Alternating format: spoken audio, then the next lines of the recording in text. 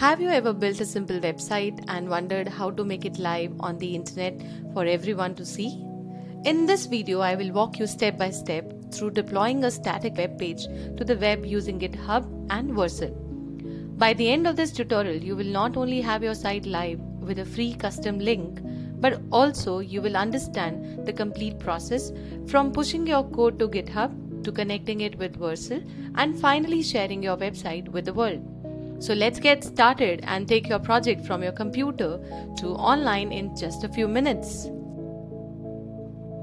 First, let's visit vercel.com, which will take us to the Vercel homepage. Here, to begin, I will click on the login button. Vercel provides multiple login options. I will continue with my Google account, and while this authentication happens in the background, we will move to GitHub to set up our repository. So here now we are on the GitHub dashboard. I will click the new button to create a repository. After this, we need to fill in the details like repository name and an optional description.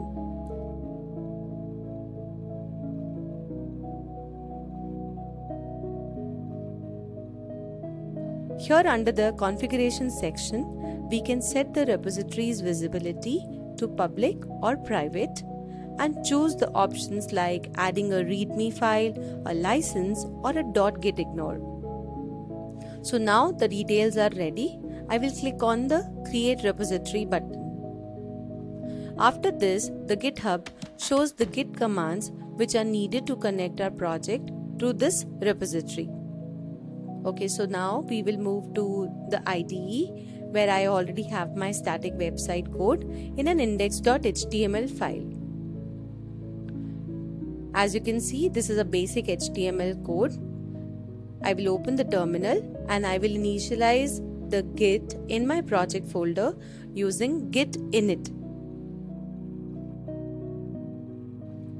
After this, I check the status with git status command. This command will show me which files are untracked. Now to add my HTML file, I run the command git add index.html. I need to check the status again, and now you can see that the file appears as staged. Now next, I need to save the changes in the Git's history by committing them. So we will write the command git commit -m and a message in double quotes.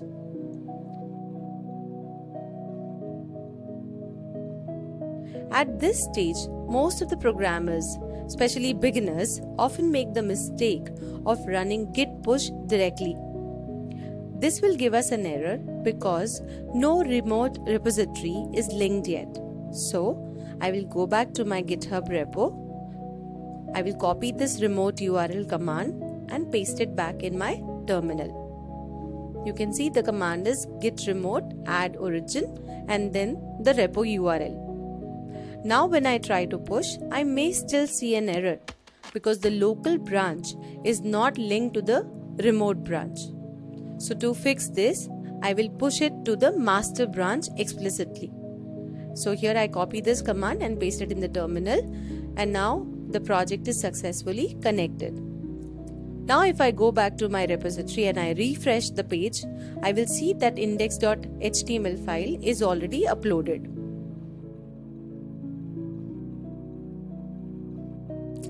Now we will go back to the Vercel dashboard and I will click on Add New Project. Here I need to import my GitHub repository. If the repo is not visible, I may need to configure the GitHub app permissions.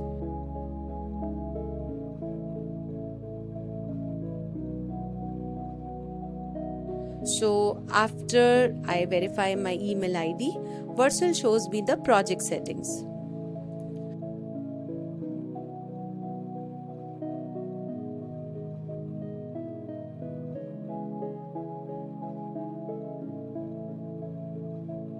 In this step, I can choose the framework if I had used one, set the environment variables if needed,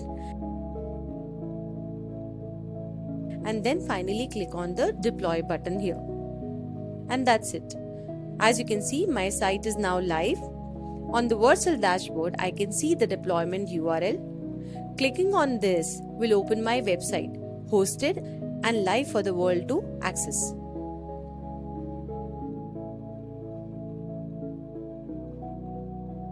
Great! Our website is now live on Vercel. Let's explore what we get after the deployment. Now this is where Vercel gives us observability metrics. Vercel also provides analytics. What the analytics enable, we can track important metrics like page views, bandwidth usage, and the regions where the visitors are coming from. This gives us traffic visibility and helps us understand how the site is performing in real-world scenarios. This kind of observability is super helpful to monitor the health of our website. Now let's see how continuous integration and continuous deployment or CI/CD works with Vercel. Since Vercel is connected to our GitHub repository, any changes we make in the code and push to the GitHub will automatically trigger a new deployment. For example, if I try to update the heading text in the HTML file and once I save it, I will use git commands to commit the changes. So you can see here my terminal. So after I make changes, I am going to write git status. Then I add my HTML file.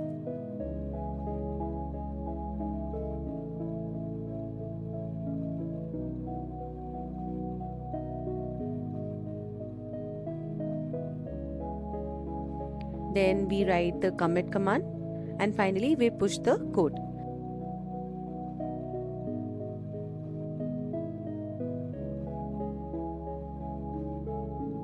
Once this is done, Vercel instantly detects this change on the connected branch, in our case the master branch, and starts building a new deployment. And just like that, within a few seconds, the updated site is deployed.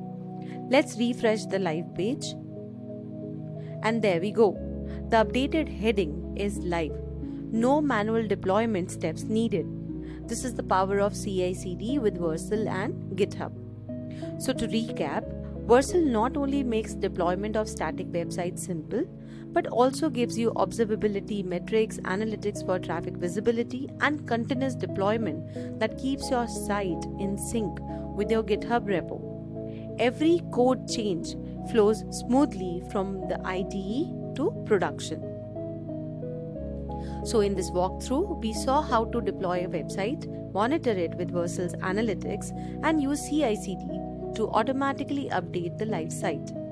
This makes Vercel a powerful platform for hosting modern web projects. Thanks for watching the video. I hope you liked it. Please subscribe to my channel for more tech updates.